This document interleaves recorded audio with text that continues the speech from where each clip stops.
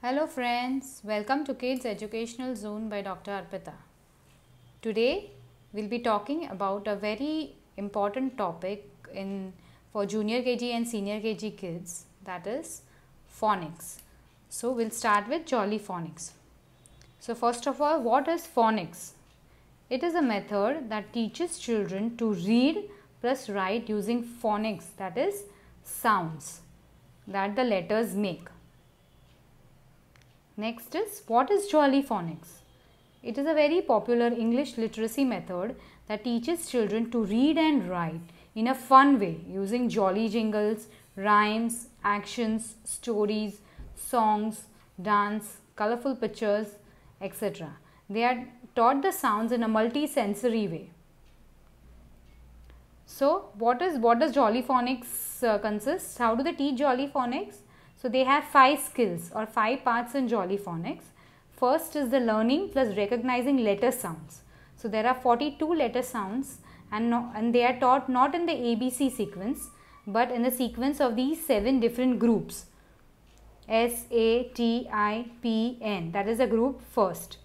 Then we have K, E, H, R, M, D. So, in this manner. Then this is the third group. Then we have the fourth group, the fifth group. Then the sixth group and the seventh group. Then the second part is learning the letter formation, that is learning how to write each and every alphabet. Then we have blending.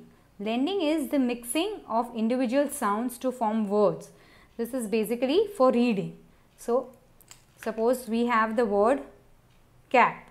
So, how is it taught? K, A, P by mixing individual sounds. So, K, C, A is A and then we have P. So, Ka, A, P. So, Ka, A, P, that way. Then we have identifying sounds in words for writing. That is segmentations of sounds in a word. This is the fourth part. So, the parts from first to fourth are taught simultaneously for each group. Then the fifth part is called as tricky words or the sight words. There are 72 tricky words. These words do not follow the phonics rule and they have to be learned by kids as is. Okay, they cannot be read by synthesizing its individual sounds. So this was a brief introduction about Jolly Phonics.